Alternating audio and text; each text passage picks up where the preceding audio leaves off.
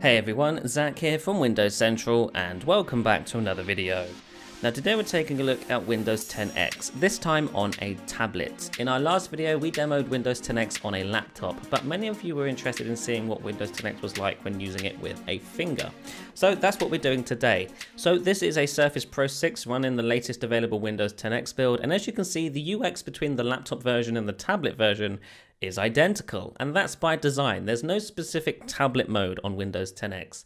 What Windows 10X is on a laptop is the same on a tablet. The main difference is how you interact with Windows 10X on a tablet. There's a handful of changes and additions to the Windows 10X OS that make sense when using a finger. So for example, on a tablet, if I want to access the start menu, instead of having to tap on the specific start button, I can just swipe up anywhere on the bottom bezel to do that same action. So if I'm in an app or doing something else entirely, I can simply swipe up from the bottom always to get access to my launcher.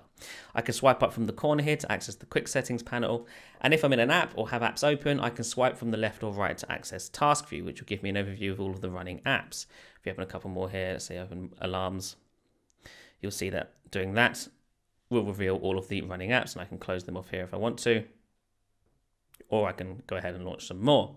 In addition to that, many of the animations on 10X are just smoother, and as a result the operating system feels more fluid. For example, if I were to swipe down and snap these side by side, you'll see that the animations involved in doing that task are much more fluid, and as a result, using 10X on a tablet just feels nicer. I can swipe this back over here, or I can switch to it here. So that's just one example of how Microsoft has made Windows 10X feel a lot more intuitive on a tablet. By improving the animations and making the OS feel more fluid, using it on a tablet just feels a lot nicer as a result. So if we minimize these here, another change Microsoft has made to Windows 10X on tablets is an improved keyboard UI.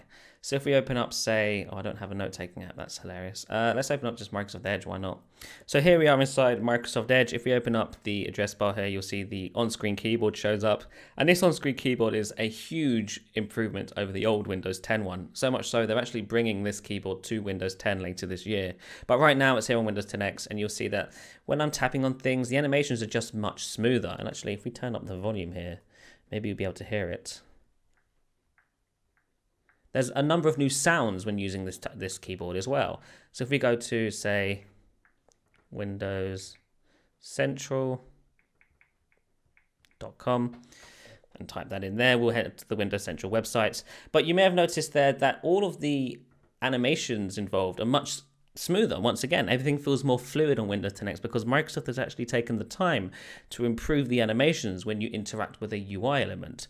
If I click on a key here, the key pushes in instead of just highlighting, which it did on Windows 10 up until recently. Now, of course, Windows 10X also supports pen. So if I tap into any text field with a pen, you'll automatically get a pen field where I can start writing like you would expect.